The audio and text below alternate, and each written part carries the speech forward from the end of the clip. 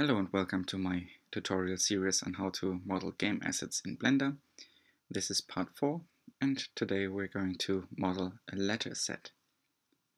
This is the finished model. It consists of 3 items: the letter, the feather and the ink flask. We will start with the feather, so add a plane to your scene.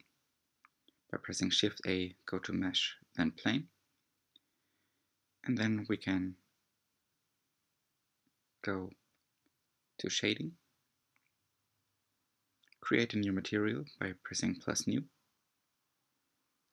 and then we can add an image texture.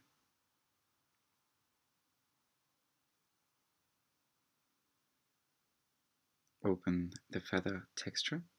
I will provide the image in the description.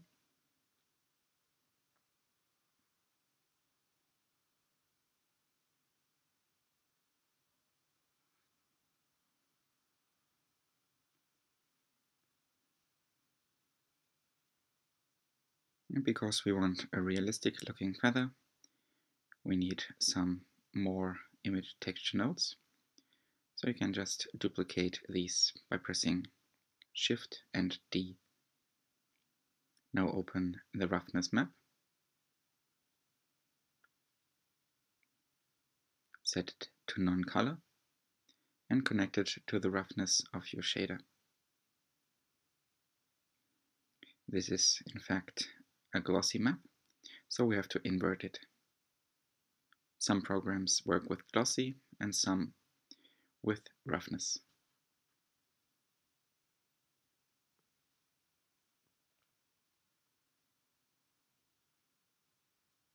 Next, open the height map. Also set it to non-color and add a bump node and connect it to the normal of your shader.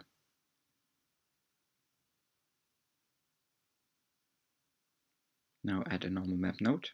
By pressing Shift A, go to Vector, then Normal Map, and connect it to the normal of your bump.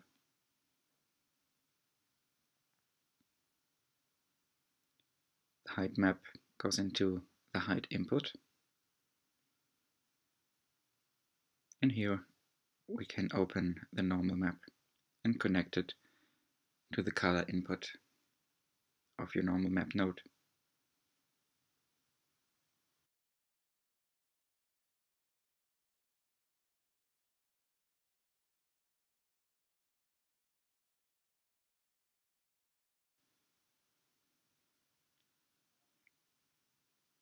This looks like fine for the material, but we don't need this black area of our model. So we have to add a mix shader and connect the BSDF shader to the second input of this mix shader. Duplicate this image texture node by pressing Shift and D and open the alpha mask. Now connect it to the factor of your mix shader.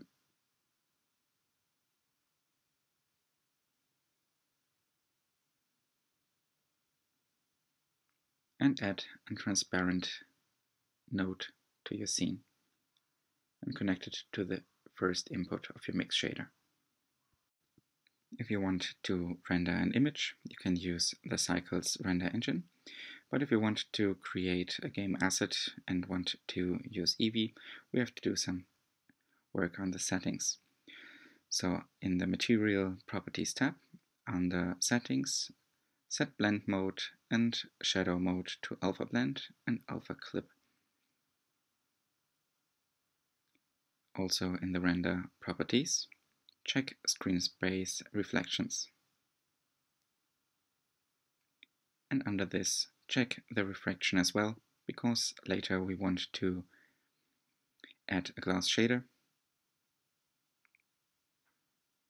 And this will display this properly.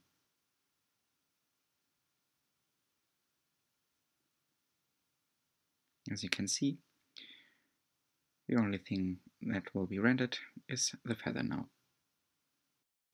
And of course, this feather is quite flat, So we will give it some depth by modeling the quill. So add a cylinder to your scene by pressing Shift A, go to Mesh, then Cylinder. Rotate it in the Y-axis by pressing R for rotate, then Y 90 and Enter. And start scaling it and move it into place by pressing G for move, R for rotate, and S for scale.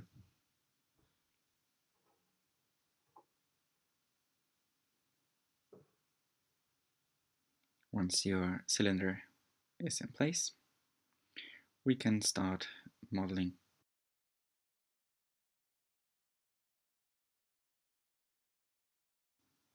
For this, go into Edit mode by pressing the Tab key.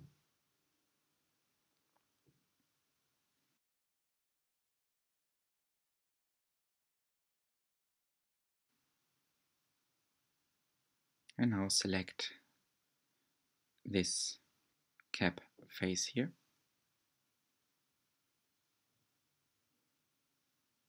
And start extruding this face out by pressing the E key.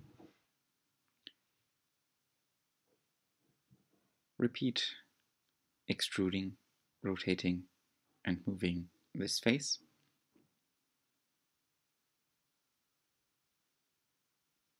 To match the shape of the quill.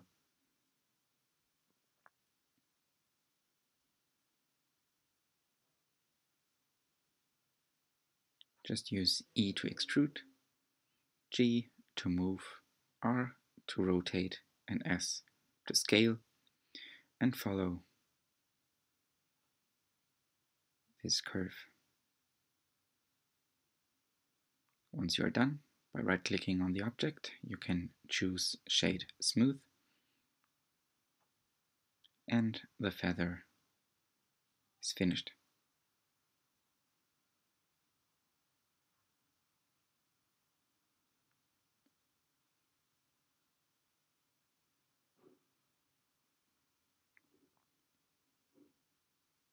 Next we will model the ink flask. So we have to add another object to your scene. Pressing Shift A, go to Mesh, then add a cube.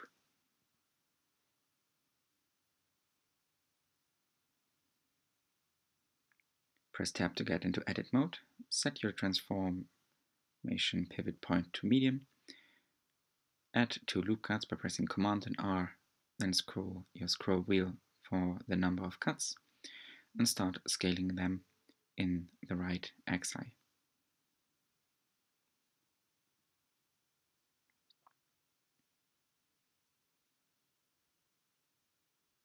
Now select this top face here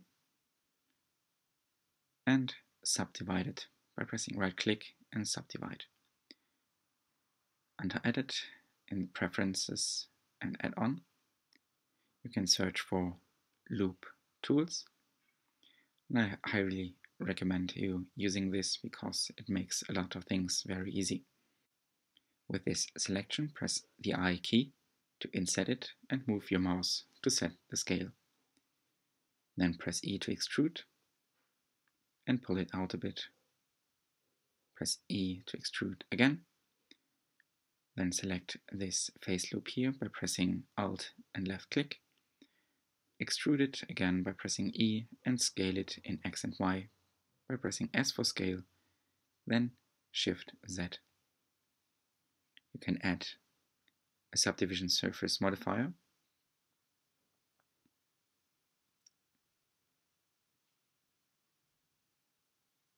And to define the form a bit more, you can add some loop cuts by pressing Command and R and slide them into place.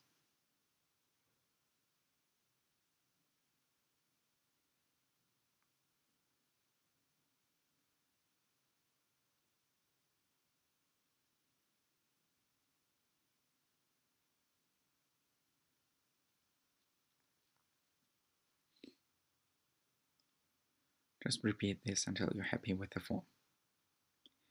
Now select these faces here by pressing Shift and left click.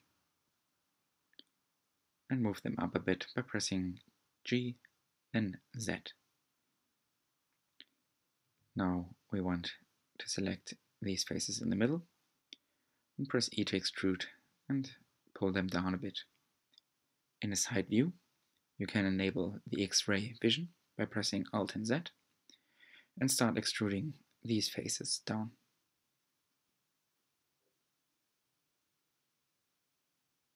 Press E again and scale them up by pressing S. Repeat this until you have modeled the inside of the ink flask.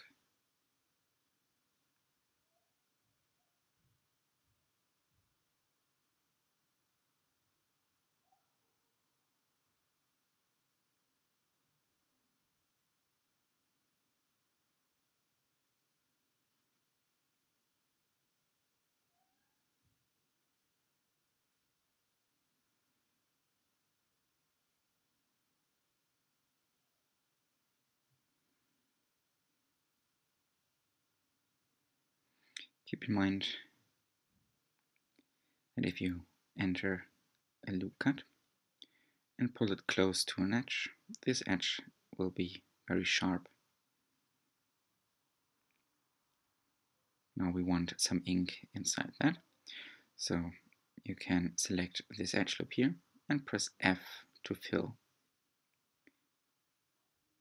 This creates a new face, and you can now select all these inner faces here by pressing Shift and left click and start going to shading. Create a new material for the flask by pressing plus new.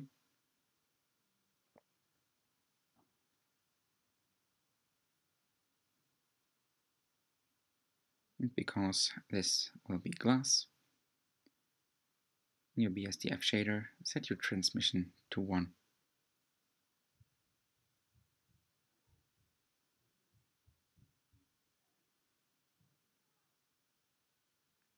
Now go to edit mode by pressing tab, and on the right side press plus to create a new material for this object, press plus new and choose a color for your ink.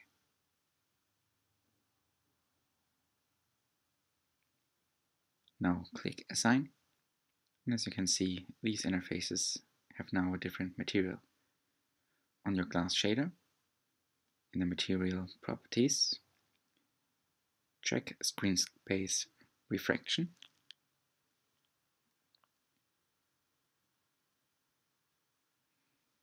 You can choose to show the back face or not. It depends on how you want this to look.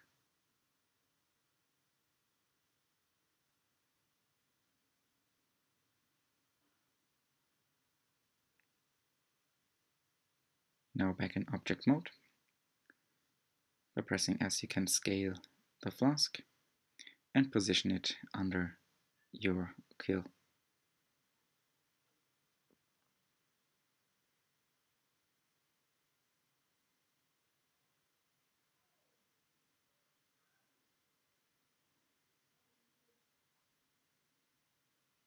Right, this is the second item done.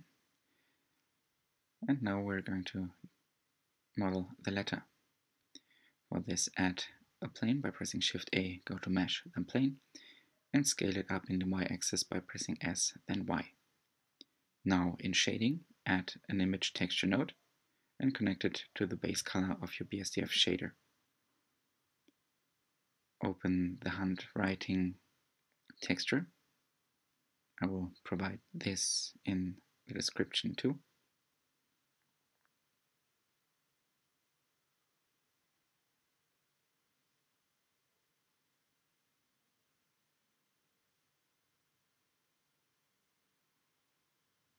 And to make this a bit more interesting, we will duplicate this image texture node by pressing Shift D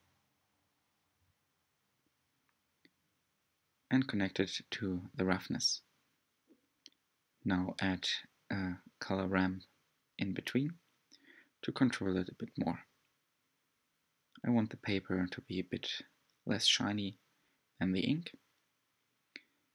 And you can do this by tweaking these handles here.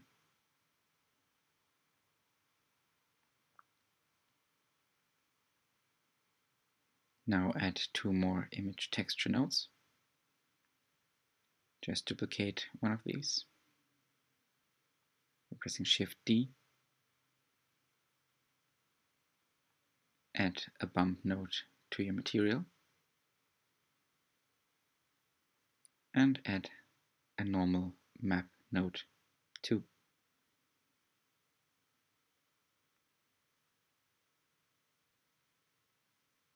Open the height map of a paper material. I will provide this too. Set it to non-color and connect it to the height input of your bump node. Here you can open the normal map, set it to non-color and connect it to the color input of your normal map. Now you can play with the strength bit until you're happy with the material.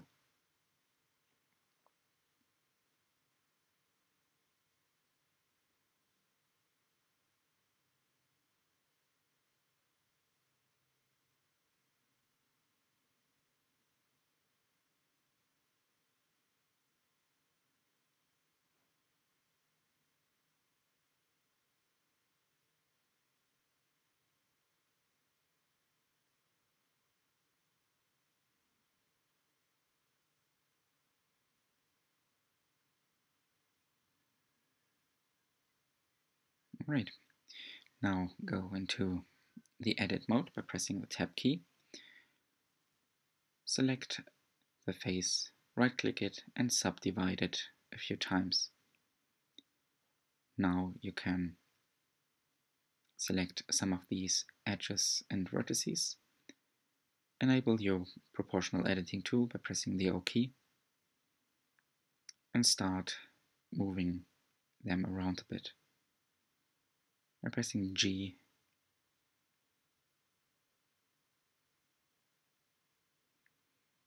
you can set the radius of your proportional editing tool by scrolling the scroll wheel of your mouse.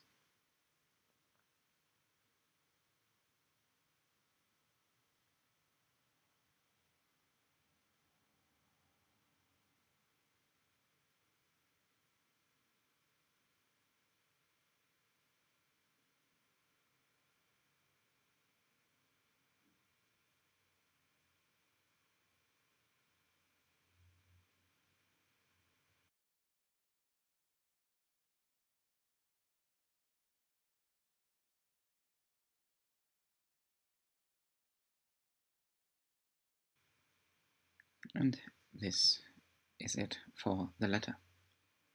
So if you want to try this tutorial or have tried it, want to show me your work, you can do so by adding me on Twitter or Instagram. And if you want to, you can give your permission to me to show your work on one of my future videos.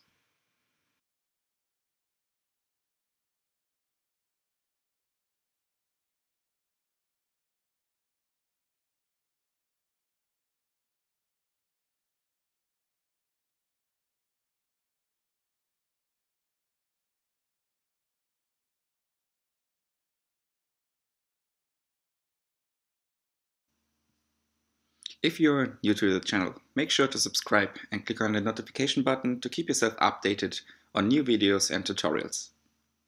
Thanks for watching and have fun creating.